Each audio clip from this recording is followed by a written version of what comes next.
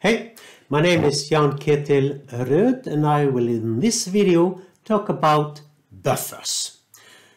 Buffer is a basic vector operation and this is the second video about such vector operations.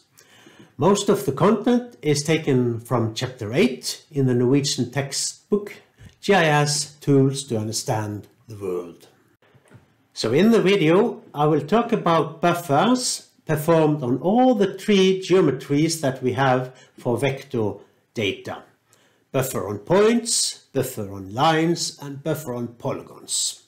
I will also give some examples of applications of buffers, maybe you have heard about these already, and some other cool types of buffer. And I provide some examples also from the tools, which is then mainly performed using the QGIS software. So you can perform buffer on point, line and polygon feature, but the output is always a polygon feature. So no matter what the input geometry is, the output, the resulting feature class or the shapefile is always a polygon feature. So by default, when you buffer point objects, these will come with equal buffer distance for all objects.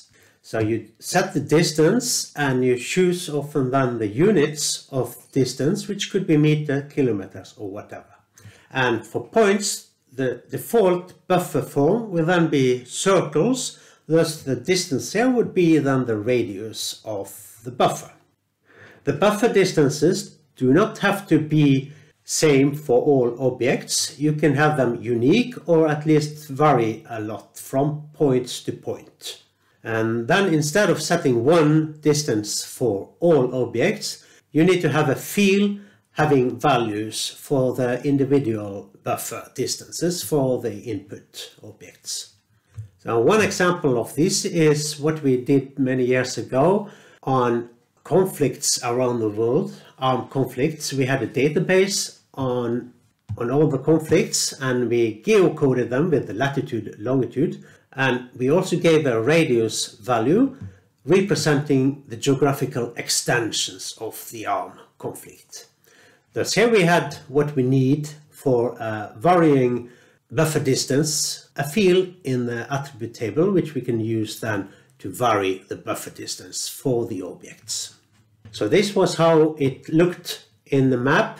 We had all these central points for the armed conflicts for the different years and a radius value showing then the extensions of it. And here we only shows the point, and point, if you have that as an input for a buffer operation, you can generate then polygons of it. But in this situation we just not wanted the circular shape, we wanted the circular shape to be cut along the state boundary. And then the transformation from the point object to a buffer or a geographical extensions of this point became a little bit more complicated. But buffer was one of the key ingredients to perform this transformation. And then the result for 1 year would look like this. We had then the geographical extensions of the armed conflicts going on in Colombia and many other places in the world. Of course, depending on the buffer distances, you may have a result where the buffer is overlapping. So the buffer for each of the objects are so large that they are touching each other or even overlapping each other. And then you may have to take a decision. Do you want the result to be like a unique overlapping buffer of polygons? For instance, for the armed conflict example, this would then result in various conflict polygons being represented as overlapping polygons. Or do you want to have them fused together so that you, for each country, for instance, have one representation, one geographic extensions of the conflict in that country? If you want the latter, what is invoked is then a dissolve operation. And dissolve is a tool in its own, and it is a generalization process very often used to group objects together. That could, for instance, be municipalities which is then belonging to one county, and you may then group them based on one common number in a field, and the result is then also where you are removing the boundary between those objects which are sharing this quality. One thing to be aware of if you are running buffer with dissolve on a huge dataset is that it may take a long time. And this is then illustrated here why this is so, because you have several of these points and they all create one buffer polygon, one circle, and when you need to dissolve these polygons, you need to remove all the common boundaries or the boundaries between them. And this is just a mess. So many intersections of so many lines. So of course, any GIS would require a lot of time to do all this processing. Now, we can also, of course, buffer linear features. And this is just one example where you have equal buffer length of the objects, but this may also change just as we had for points. And here we show some river where different segments of the river are buffered differently. For instance, because these are streams and they are represented as line, but nevertheless they may have different width. So they may be 0.5 meter, 1 meter or 2 meter, and this is then stored as an attribute value, and you can use this then to create buffer with different buffer distances. Then also for linear features, you may have a parameter set to determine how you would have the end of the buffer. So should it be rounded, which is the default, or should it be a flat buffer? Or you may also in QGIS have the option to have it squared. So many options here. I haven't seen many examples of why you should have a flat or a squared end of a buffer, but I'm sure there are. So what you may remember from representation is that a line is always starting in one node and ending in another node. And thus all lines has a direction. And thereby also they have a left-hand side and they have a right-hand side. In many GIS then you can have single-sided buffer. And in QGIS this is a specific tool where then the buffer is computed on only the left or the right hand side of the linear feature. So I tried this once because in Norway we have this regulation that you are not allowed to have development within the 100-meter belt from the coastline. So this should be open free spaces for everyone. So, but in order to generate this one-sided buffer representing a 100-meter belt, I had this error here because different segments had different directions. So for the segment of the coast here, right-hand buffer became onshore, but the next segment here, the 100-meter belt, come offshore because here the direction of the line was different. And then again, next segment, it was correct onshore again. So if the geometry in your input linear feature is wrong, running the one-sided buffer will also create a wrong buffer. Now for polygon buffer, just as you have for linear feature, you can set a parameter on what kind of style you want. The default is the rounded version, but you can have also what is called meter and bevel. And for the meter, you can set a parameter on how far out the buffered polygon would reach. Also for polygon, only for polygon feature, because these are areas already, you can have what we call a negative buffer. And opposed to positive buffer, which expands the object, a negative buffer would shrink an object. So you can think of this as eroding away or something which is shrinking. So this is achieved by just entering a negative buffer distance instead of a positive one. And this is just an effect then with one -1 or -2 meter, this is then shrinking an object here as shown in the illustration.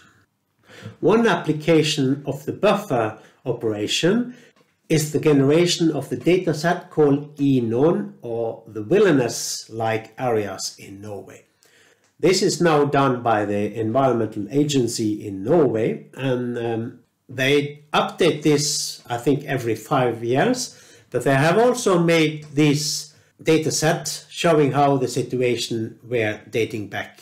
And the series of map here shows a very serious decline in wilderness-like areas in Norway.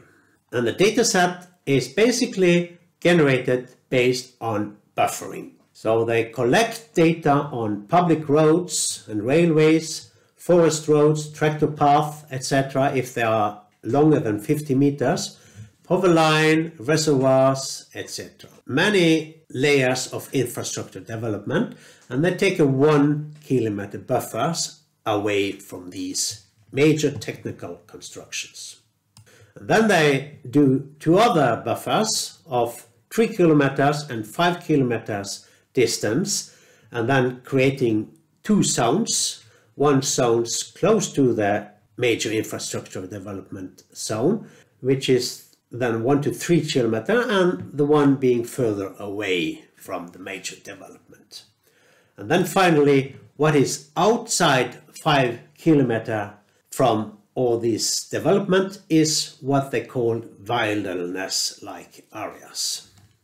Of course, there has been some critique towards this dataset because the cartographic representation equals 1 kilometer in smooth terrain with 1 kilometer in very rough terrain, because this is a buffer which do not take any consideration about altitude variation, whereas the human conceptions is different.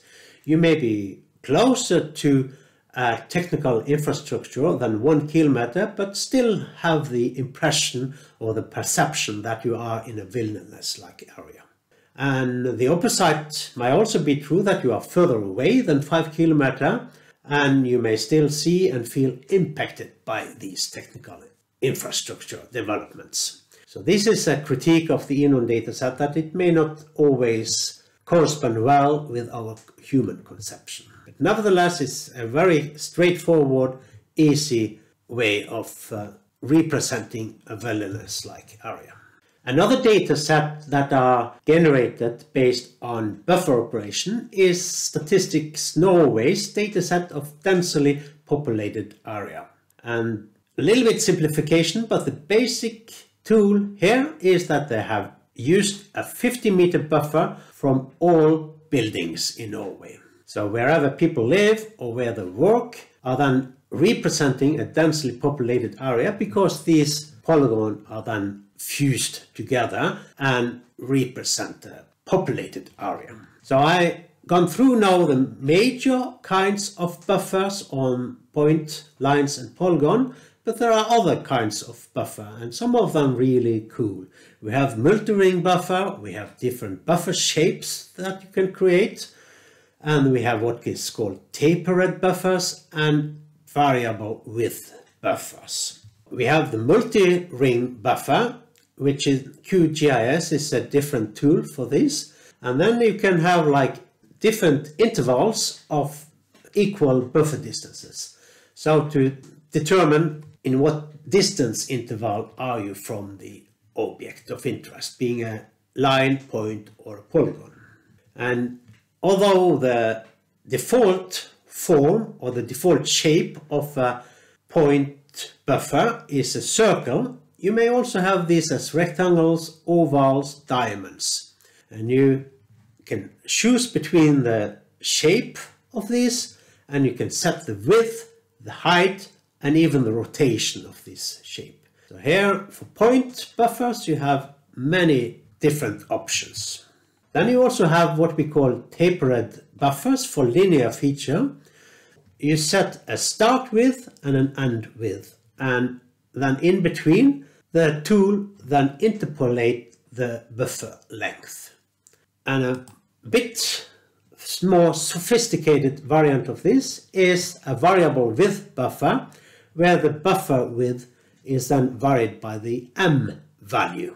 And the m value is then something which is part of the geometry of the linear feature.